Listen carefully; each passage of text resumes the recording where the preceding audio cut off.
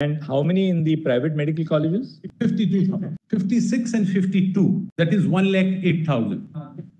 Now, my lord, if re-exam happens, literally it is, if all of them do not want re-examination, the total number is 1,08,000 people, not 23 lakh people. The remaining 22 lakh people have not got admission at all. Have not got admission. So they are willing. Except for the fact that if some people have wrongly got into the 1,08,000 category, that's right. Then somebody below the 1,08,000 can legitimately get into that 1,08,000. Correct. That's right. So, but in fact, the balance is this 1 lakh. If all of them 1 lakh don't want re-examination, this 1 lakh on one side and 22 lakh on the other side, who would like to take a chance in view of the this examination is marred by controversy. All 22 lakh would like to have a second chance. That argument, yes, Mr. Huda, there's a problem. Forget the question of leak in this matter. Merely because, say, out of 22 lakh, 1,08,000 only have got admission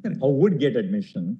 And therefore, you are left with, say, about 20 lakhs, 22 lakh students who would want to take a chance. We cannot order a re-examination merely because they want to take a chance. That's right. But I just re-examination has to be on a concrete footing, that the sanctity of the entire examination has been broken. I bow down. I just wanted to dispel an impression that the stake in the re-examination is of lakhs of people. No. The stake is of 1,08,000 people. I will have to demonstrate conclusively that we cannot segregate tainted from the untainted. In Tanvi Sabharwal case and the judgment authored by Malo clearly says in Tanvi Sabharwal's case, the finding was we have identified 44 candidates out of 6 lakhs. The remaining we are not able to identify. So we cannot permit even 10 people. Mr. Huda, I think, you need not labor that point because you're absolutely right on that. I'm so great. That if you can, conceptually,